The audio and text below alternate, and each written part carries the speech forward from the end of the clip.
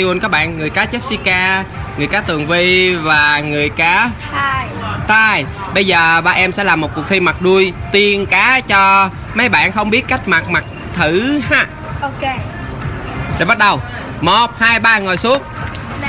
Mặc đuôi cá vào nè. Đầu tiên là sợi. Đầu tiên là sợi vô đây. Thở vô sao? Mình cầm cái này, sợi vô đây tới đây rồi.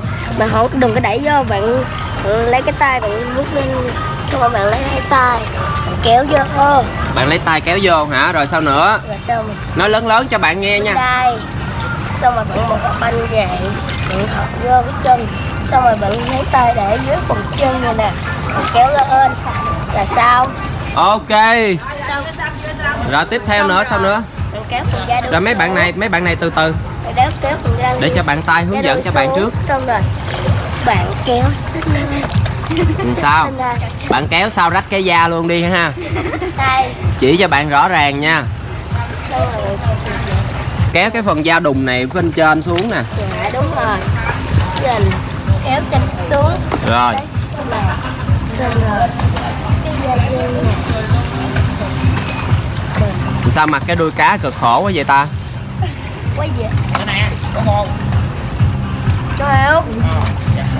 Rồi xong chưa?